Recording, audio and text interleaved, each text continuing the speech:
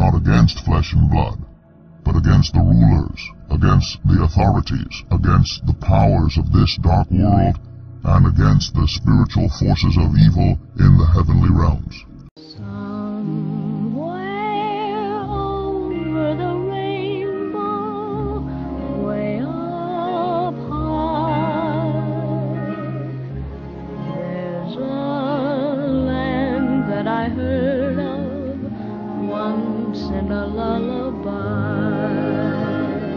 You think your world is safe.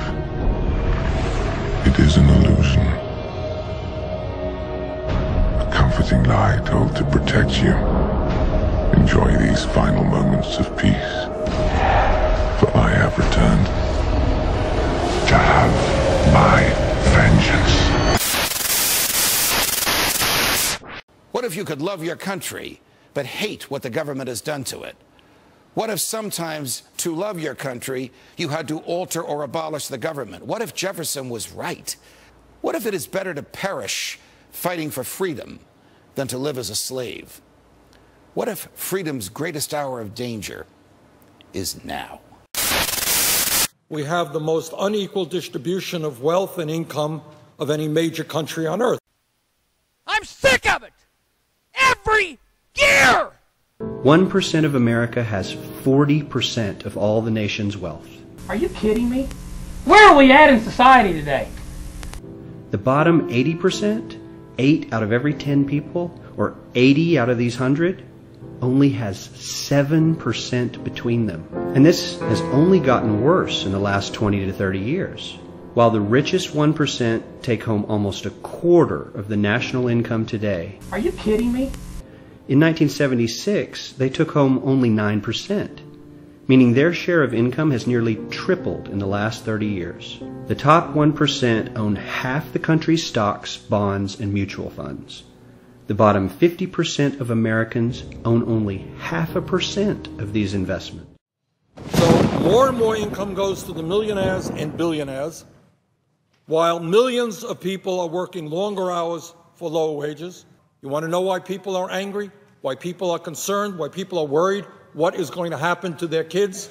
Is because, let me break it down even further, the typical male worker, that guy right in the middle, makes $283 less last year than he did 44 years ago. Imagine that. Today in America, we have more people living in poverty than ever before, and that's 46.5 million people. And Madam President, here is a fact that should frighten everybody, and that is half of Americans have less than $10,000 in their savings account right now. Can you imagine that? To be truly free is both very easy and very hard. We avoid the horror of our enslavement because it is so painful to see it directly. We dance around the endless violence of our dying system because we fear the attacks of our fellow livestock, but we can only be kept in the cages we refuse to see. Wake up. To see the farm is to leave it. The people who sat in darkness have seen a great light. If you are awaiting a finding of clear and present danger, then I can only say that the danger has never been more clear, and its presence has never been more imminent. What is democracy? My mother once told me, nothing bad will ever last.